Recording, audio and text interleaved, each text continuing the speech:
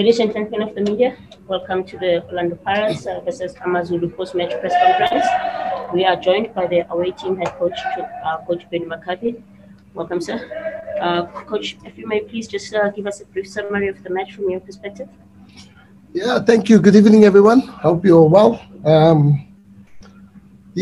think very interesting encounter. Amazulu out the blocks, very quick, very fast, great start. I think early first 3 minutes into the game, I think Memela showed a bit more respect to his own team because I think he had a fantastic opportunity, one against the goalkeeper, and you would always fancy him to stick that away. But, he took the difficult option by trying to dribble and allow Pirates players to come back in. So a brilliant opportunity gone begging. And then 2 minutes later, very similar circumstances, similar opportunity created. And then this time, Memela very much more clinical in front of goal. So, you go 1-0 up, and now you think your team is going to keep that momentum and keep Pirates on the back foot because, they have to come out and bring the game to us, which will allow the game to open up. But then I think we just went into defensive mode, and then we started sitting back and dropping off and allowing Pirates to play. And then the quality of the players that they have, of course, they're going to come in and accept the challenge, you dropping off. And then, yes, that kind of opened a way for them. And then they found their ranges, they found the passing ranges, the movements was really good from the likes of Lords and the attacking players from Pirates. And then it's only a matter of time, we switching off, allowing players to run in behind us, and then a ball cut back inside, where I still think maybe we could have defended or even prevented the goal because it wasn't the best hit shot. And it gets past the goalkeeper, and then they get themselves back into the game 1-1. And then I think first half, then it kind of evened out itself 1-1, and you think, okay, you've done enough to get the goal, but disappointment with the way we defended and the way we dropped off. And then second half, yes, Pirates in that momentum that they had the first half, they came out, and then a bit of a lucky break there because two players going for the same ball and at the ricochet, and it falls very kindly for the striker who's in excellent form. He scored 2 goals against Marumo Gallants. No, the previous game, Marumo Gallants, and now he gets another brace against Amazulu. So we allowed him the space, and then he tucks it away clinically. 2-1 to Pirates, and then obviously they, with the quality, the caliber of team that they have, they try and shift the ball, but momentum swung back in our way. And I think the majority of the clear-cut chances in the game, we were the ones that created them. But you don't win a football match if you create the chances that we do and you don't score. You don't put the ball past the goalkeeper, unopposed, open situation, and you hit the post, you hit the crossbar. And it's one of those days, and it's been the story of our season thus far. We've played a lot of the times, we were very good, efficient, but the lack of killer instincts, the lack of finishing that's been hampering us. And Pirates holding on for dear life because it was an onslaught towards the end. But you know what? They deserved it. They worked for it. They've taken the chances, and they defended in a manner that, we didn't open them up and we didn't take our chances. So they take all 3 points, and then somewhat disappointed from our side because after a fantastic victory in midweek, against the champions, and then you come against a very, very, very top Orlando Pirates side, and you could have gotten away with maybe a point or even all 3 points, and you don't. So you rue your chances, and that's what happened. So congratulations to Orlando Pirates for taking the victory and for holding on, to secure place and then finishing second, going to the Christmas break. So not bad, yeah.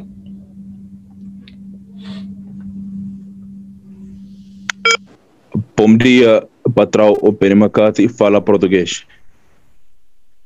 Olá, pá, estás bem? Boy, oh boy, not.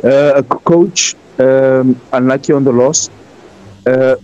20 games played this season, 12 draws, 5 wins, 3 losses. What is your report card up until this point? And secondly, you've got a very busy second half of the season. Are you looking to dip into the transfer window with continental football for Amazulu as well? Thank you. Yes, most definitely. I think I'm desperate for new faces. I'm desperate for refreshments in the team. And I mean quality players, because you see 12 draws is not normal for any team. You know, when you play the way that we play expensive football, and where you want to dominate opposition, and you manage to do so, but the final third is where we disappoint ourselves. So having 12 draws, and from that 12 draws, I think 3 or 4 of them was where I would say maybe we didn't deserve to win, but it's 8 too many draws for my liking and for what we want. You know, we want to achieve as a club, as a football club.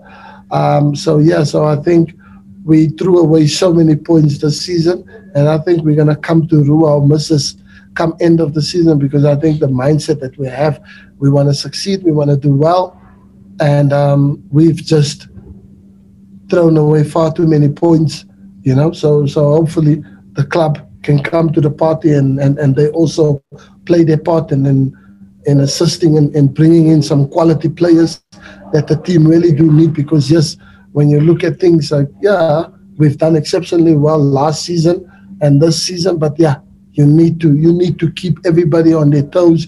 You need to keep everybody honest. And at the moment, there's just a level of complacency, and there's absolutely nothing you can do. The players can only give you as much as they can, because, you know, we've reached a level where we are, and we're going to need some assistance in taking us to the next level. And when I say assistance, and that means a couple of new faces and good quality players. Good evening, Coach. My name is Sobri Chabalala from the Big R. Thank you, Tandy, for giving me the opportunity. Coach, I think having gone to Christmas time, remember when you started, it was a little bit problematic. I'm sure you are content now, seeing where you are now in terms of the position, and you're doing quite well, I must say that. Since you say you need to beef up, which position do you think needs to be beefed up? That's one. Secondly, I want to know what happened to Major, although we know him as Majoro. What happened to him? I think those are the players. I can't answer for them. You know, they're the ones who goes out on the training pitch. They're the ones who goes out on the field and select themselves. We just guide them. So, but he picked up an injury yesterday.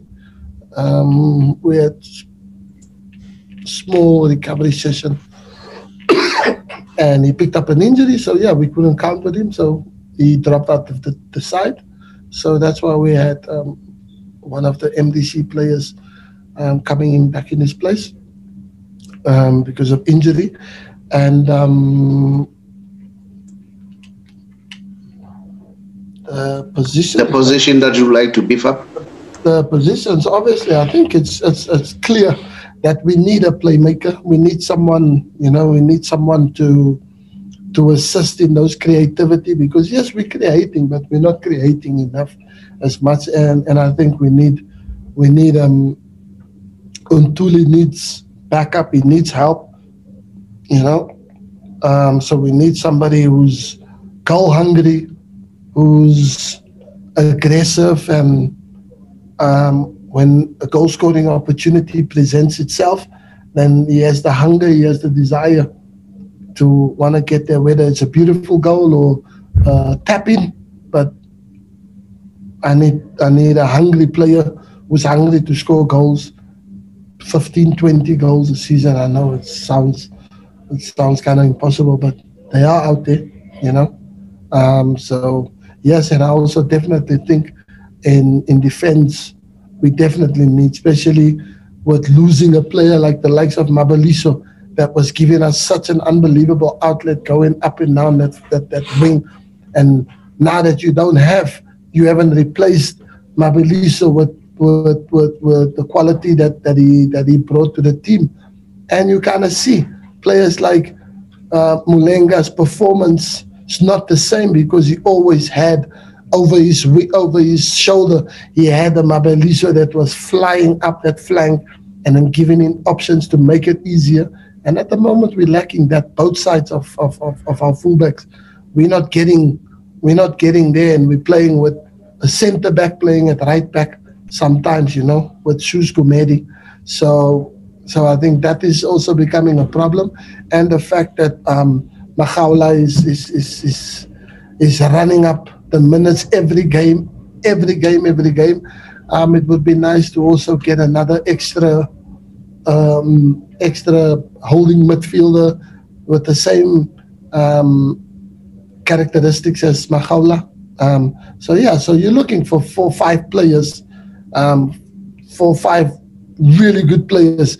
And when you look at the likes of Orlando Pirates, left back Bongani Sam, sitting on the stands, world class. Innocent Mahela hasn't been involved for so many matches, world class.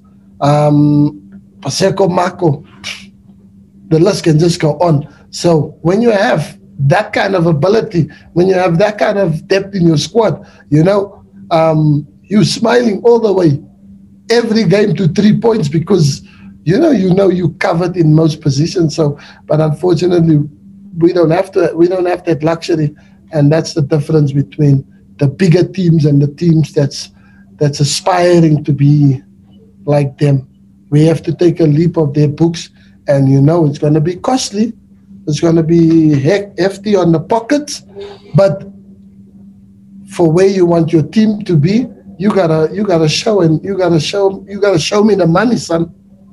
You gotta take out and produce to have the quality, and then it will show on the football pitch.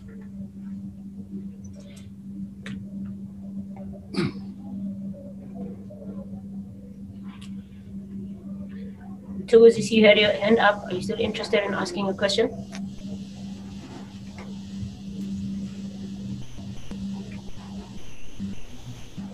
Hi, Coach Benni. Lorenzia from the District Times. One of your more important players, Siasitebe, has been linked with a move away from the club. In the last 2 games, he hasn't played. Can you shed some light on that? Is there any truth that he could have been seen last in his Amazulu shirt, or do you still see him as an important part of your squad moving forward into the second half of the season? Thank you. I also seen a little write-up on Twitter, if I'm not mistaken, about Sitebe, but as far as I'm concerned, Sitebe he suffered an incident in the last game where he struggled to breathe, and then obviously safety precautions measure, because for me, a footballer's health is far more important than a game of football or winning or losing, So I think we took precautions measure because he was struggling, and he's not a player that struggles. And then obviously he's gone to some examinations and that, and then they kind of found out there was irregularly heart rate monitor measures, and there. So obviously, just for safety, because you've seen healthy athletes, they drop down and lose their lives with cardiac arrest. So we didn't want to take the chances. So we took precaution measurements, and we took Sitebe out, not because of injury or that. It was just safety measures, and the heart is no joke. So he's busy going through some tests and medical evaluations, and hopefully he'll be back soon in the new year, in the new season. And yes, he's very much part of our plans, very much. And the club is working 24/7 to try and sort out the situation. But the end of the day, it's down to the player. You know, if a player has bigger ambition and he thinks the grass is greener on the other side elsewhere, then what were you to do? Because you don't want to stand in anyone's way, because we want the best for the football club, we want the best for the players, we want the best for everyone. And if a player is maybe getting advice from outside people that it's best to go there than to stay here, then so be it. We move on. There's hungry young talent that we can use. So that's the situation. But he's out because of just minor heart problems. But he will be 100% when we get back in the new year. Thank you, Coach. You're welcome. Evening, colleagues. Evening, Coach. This is here, Coach. Thank you so much for your time. Mine is just a quick one. I know we are going to the break in terms of league, but on Tuesday there's the CAF draw, CAF Champions League draw.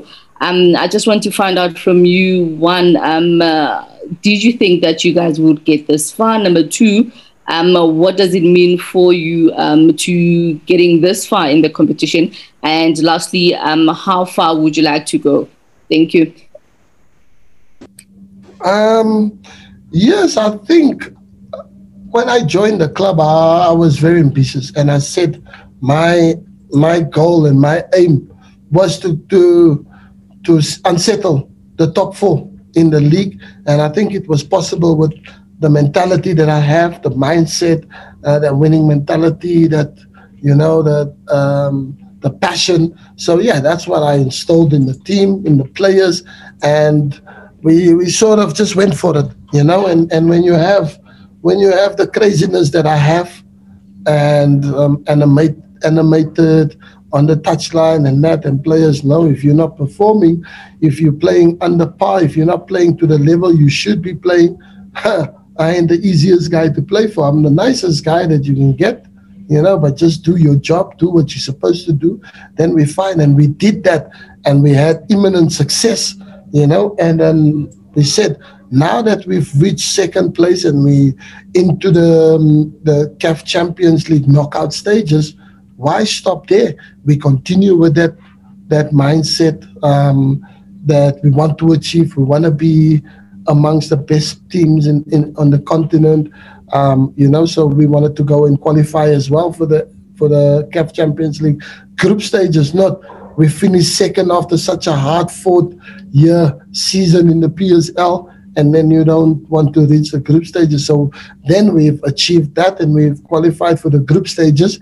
And now in the group stages, we're just hoping for a nice, favorable draw, like teams that we can go and compete, and teams that we can't, that we know we're not going to shame ourselves. But when you're in the group stages now, there's everything to play for, and you want to go all the way. You want to win it. When you're in it, you in any competition that you play, you want to win it. What's the point of just participating and wasting everyone's time?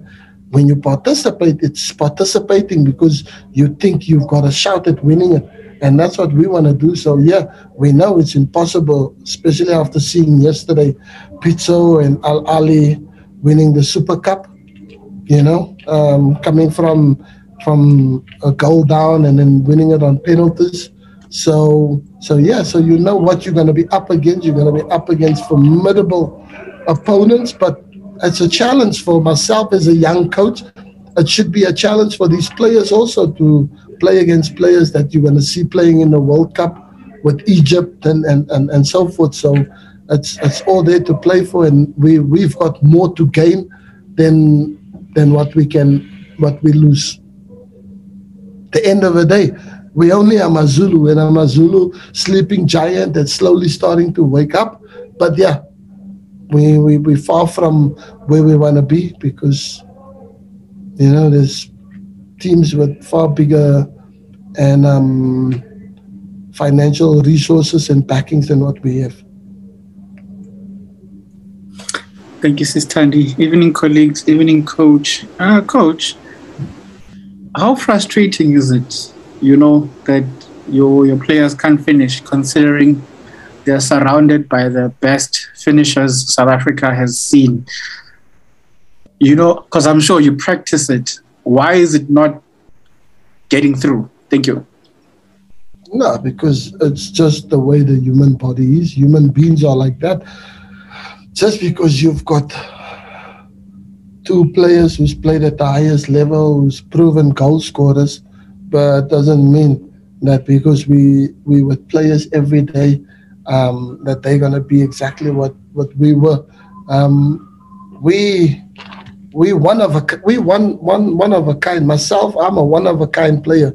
Nomvete is a one of a kind player. He's different generation, different instincts than the modern day player today. And back in our days, we didn't need coaches to motivate us. We didn't need coaches to tell us, you know, what you have to practice and that. We used to do that ourselves because at the end of the day, it's our careers. It's not the coach's career. The coach has his own career. He's got his own ambition where he wants to end up. But you as a player, you can only do yourself the favor by practice. Don't make perfect, but it certainly makes you better. And if you don't practice, how are you going to get better? And then you wonder why it's difficult for South African players to score goals on a consistent level because we don't practice enough, you know? So we don't perfect, we don't better our craft. And when you don't better your craft, what do you expect? You're going to stay average, you're going to stay mediocre, you're going to stay there. And then people are always going to say, yeah, but you work with that. Working with top coaches doesn't make you a top player. You still have to go out there and do the job, do the business. And if you see, you know, when players miss chances the way they do, then you ask yourself, okay, yes, these coaches are working with them, but what is it that the players do that can help themselves better? What can they do better, you know, to make it there? And you practice and practice and practice until it can't practice anymore. Then it just becomes part of who you are. When you're on the pitch, when you see a situation, you know what to do because you've tire yourself during practice doing it on a consistent basis, but we don't do that, you know, and that is the problem. So unfortunately, them working with myself and Nomvete ain't gonna help them, you know, if they don't want to help themselves, unfortunately. Hi, Coach. Tough luck on the defeat.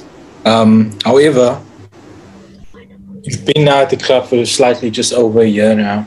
How would you sum up the 2021, the first half of the year? As we already know, you shocked the South African football fraternity.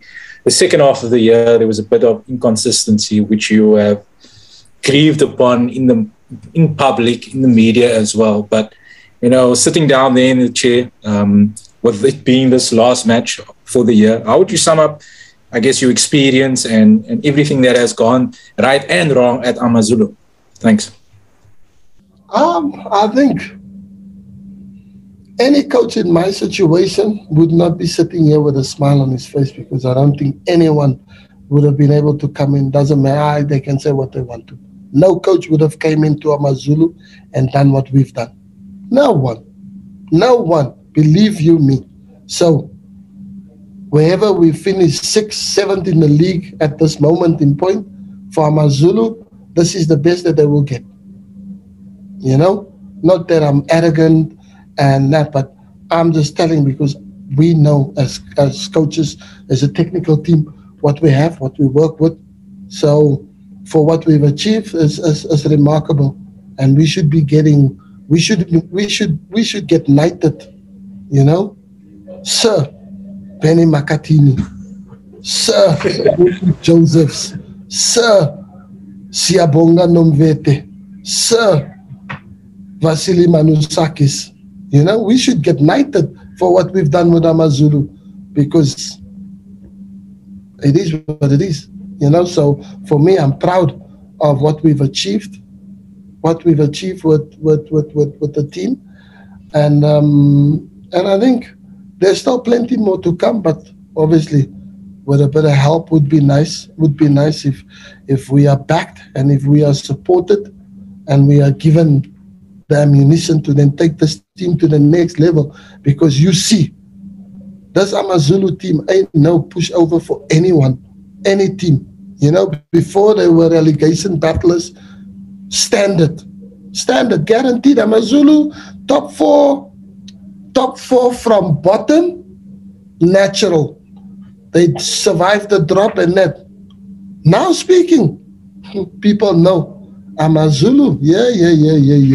You're in for a fight, my friend. On the sidelines of the coaches, on the pitch, is a completely different Amazulu. Amazulu is a different animal now, you know. But still, as much as we think we're a different animal, some clubs just have better structure than what we have. And when we don't have the structure of Orlando Pirates, we don't have the structure of Mamelodi Sundowns or Kaizer Chiefs, but ask them if it's a joke playing against Amazulu. So I'm super proud of what we achieved at Amazulu. And I still say again, no coach in this league would have done what we do. No one. Even the three wise men at Mamelodi Sundowns, give them Amazulu. I want to see if they achieve what we achieve. So, yep. So I think maybe better questions or differently phrased, because, yeah, I'm going to also get some smart, you know, because finishing second with what we have and no budget, no new players coming in, just 3 players we picked up here and there, and then to still do that, knock the champions off their perch, give them the first loss of the season. Orlando Pirates are run for their money. So which Amazulu coach can tell you that? Or which coach other in the league for any other team can tell you that they can do that to Orlando Pirates, Sundowns, Kaizer Chiefs? You know, we've played each team. Pirates twice, a draw and a loss. Kaizer Chiefs, 2 draws. Sundowns, a loss and a win. So we've played the top teams twice and we weren't humiliated, you know. So, and Amazulu knows the relegation battle ain't for them while we here, but it might not be there for that long.